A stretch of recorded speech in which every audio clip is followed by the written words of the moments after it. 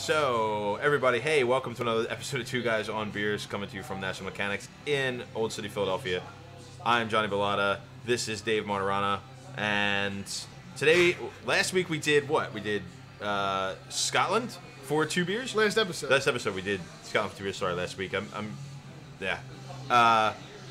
today we're doing 2 English. Over in the UK. Yeah. And I'm sorry, it's funny to film while we're watching Joe stuff his face. Yeah, he's just eating a quesadilla behind the camera right now. If you can hear like the subtle sounds of him chewing, that's just Joe enjoying a quesadilla, which is not a fajita. This is a Joe episode because Joe is extremely disappointed by what happened the last time we reviewed a beer by Samuel Smith's. Samuel Smith's is his favorite brewery, and it's one of mine too, and I think it's probably one of John's. So this might be Sam Smith's comeback episode for Joe, and so that's why we're doing another Sam Smith's doing their Imperial Stout, soon right? after we did. We're doing their Imperial Stout, right? So let's start with the Wychcraft. The Wychcraft. Is it? Wychcraft. Wychcraft, it is. Which is from Wychwood Brewery. A blonde or an English pale ale from the Wychcraft Brewery, which is in Oxfordshire, England, in the town of Whitney, which is right next to the Sorry. Yeah, it is. It's the Wychwood Forest. So the story that the brewery goes, the brewery's changed hands a lot, and it is now called the like the 1990s, it actually became the Wychwood Brewery, but it dates back to the 1800s and the 1700s. This is in the cask 3.8%. In the bottle, it's 4.5%. So if you get this in the bottle, it's 4.5% alcohol by volume. This is an English pale ale. We talked a little bit about them. English pale ales get their name due to the hard water in certain parts of England where the English pale ale style originated, which tends to bring out a bitterness and keep it very crisp. And so that's my quick little spiel on they call this a blonde. It could also be considered a blonde ale. Yeah, it is called a blonde ale, and because it is more of an English pale ale, you're going to get a nice floral hoppy flavor. And this is boasted to be infused 3 times with hops. And it's not so much for the bitterness, but it's more for the nose that you're going to get off of this beer. There is going to be a slight. What do they call it? There's a saying: thrice hopped and golden. Yeah, that's their quote for this beer. So I mean, there is bittering hops in this too, though, but they claim that it's a sweet beer with a little bit of biscuit type flavor, and then finishes bitter. So nice and unfiltered. It is nice blonde color. It's holding a decent head, you know. I mean, we've been talking for a couple seconds. Yeah, it's a very thin head, but it's keeping lacing. Lacing is not much on the glass, so it tells me that the beer is very, it's not, it's more sedimentary than it is. It's just not. Mm-hmm. And you can get that in the nose a little bit. It's a little bit yeasty, and it's a little bit. It is a little bit biscuity. Yeah. It's got that biscuit quality to it. By the way, Wychwood Brewery. Most of you will probably know their Hobgoblin brew, and they have 40-some Hobgoblin pubs in England. So the same makers of Hobgoblin. That's who. Yeah, made Wychwood is. So I'm done smelling this thing. I want to taste it.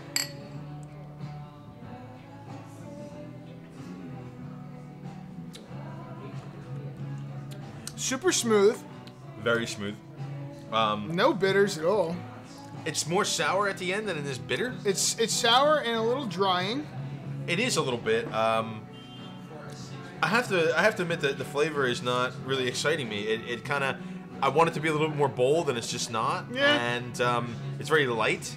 And yeah, I mean, unfortunately, I guess my bar for a blonde is like Left's blonde. Yeah. And this just isn't. I mean, this just is. It isn't a comparison at all. This is kind of. It does have that biscuity quality and that bready quality, but it's not a compliment to the beer. It's a you can taste that yeasty biscuit type flavor, and it starts to settle in your mouth a little bit, and you definitely taste it. But I think it takes away from the mouthfeel. I think it takes away from the mouthfeel too. I'm rating this low. I'm gonna put this in the 70s, like 70. I'm gonna give it a 77. 79. Yeah. I mean, it's good. It's not terrible, but I was just hoping for a little bit more out of what they boasted from the beer. Yeah, maybe this should be in the 80s, but Johnny and I have certain expectations set up, and I guess when you tell us it's going to be one thing and it turns out not to be as great as we expect it to be, sometimes that can detract. So, it's not the worst beer in the world. It's just not like blowing my socks off. Yeah, especially from the producers of Hobgoblin. So let's move on to one of our favorites, Samuel Smith's, their Imperial Stout. Is it gonna be good this time? This is a Russian Imperial Stout. This is weighing in at actually a light 7% alcohol by volume. Because Russian Imperials tend to be heavier. This is from the Samuel Smith's Old Brewery in Tadcaster, England. It is the oldest brewery in that area.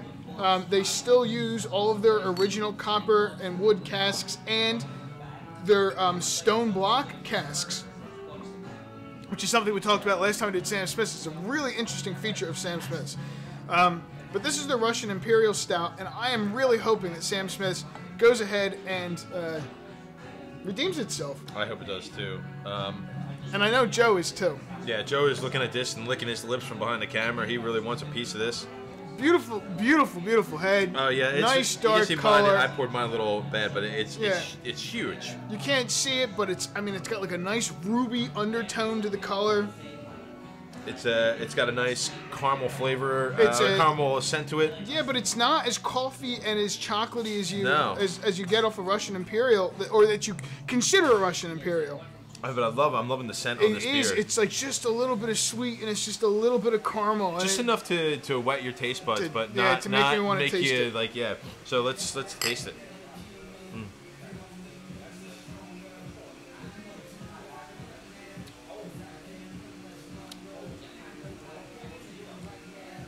And now we've got some scores. Now we've got... Oh, totally redeemed. That is fantastic. Way Russian more Imperial. bitter than I expected it to be. Way more bitter than I expected it to be, yes, but not drying. It doesn't. That bitterness doesn't dry you out. And you kind of like, you can suck on the bitter after the beer is done. And that's what brings out a little bit of coffee and a little bit of chocolate, a bitter, bitter chocolate. It's kind of like the after flavor of it. But it's so subtle, and it almost tastes... Let me put it this way. This almost tastes burnt.